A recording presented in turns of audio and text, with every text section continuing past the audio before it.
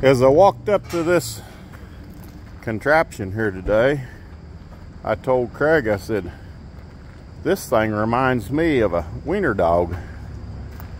It's long and it's low. Both of them? Yeah, those brackets right there, Craig, that you got in your hand, they hold the 16-gallon water tank.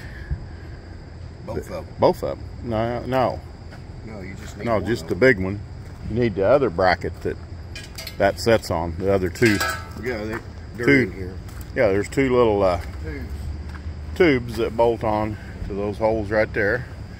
And then that 16-gallon water tank sets on that platform. This is a meat chicken tractor designed to raise up pullets or chickens for meat production, Cornish cross or Red Rangers.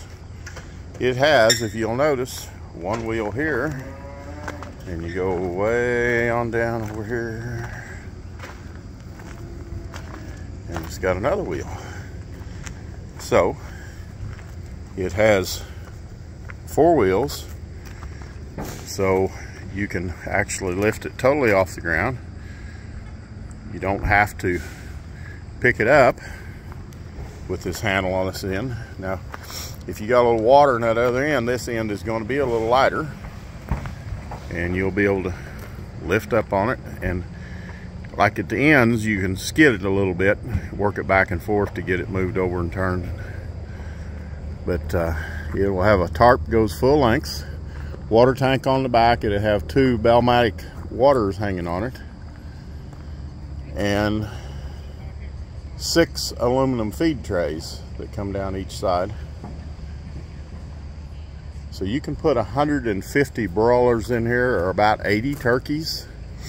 And if you're living in one of them areas where you have pretty level pastures, 9 by 24, that's pretty close to 250 square feet. I guess it just lacks 24 feet of being that, so 226 square feet.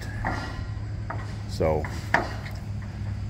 actually it could hold more than 150 birds pretty easy, probably, as long as you moved it 2 or 3 times a day. You know, the last week or 2 of a Cornish's life, if you don't move him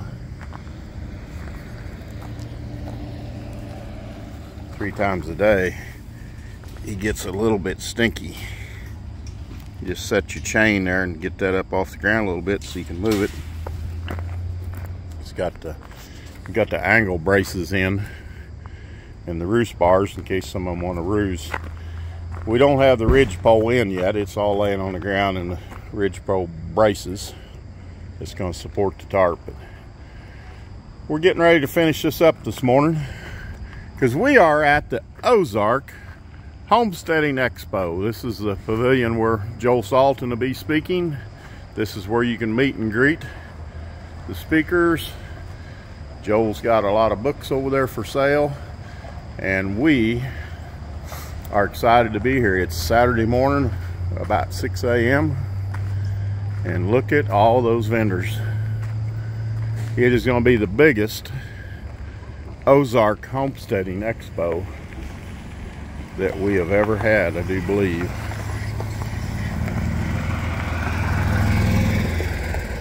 And we've got some more chicken tractors over here in the grass. All our little ones are 4x6, our 5x10, and got the good coffee people here, the Shepherd's Hook with our majestic feed, and there is the Natural Grandma banner that so many are starting to recognize. So anyways, come and see us. 8 o'clock opens up here in a couple hours and goes till 6 tonight. And anything you want to know, from how to butcher a pig to bees and all kinds of vendors, will be here.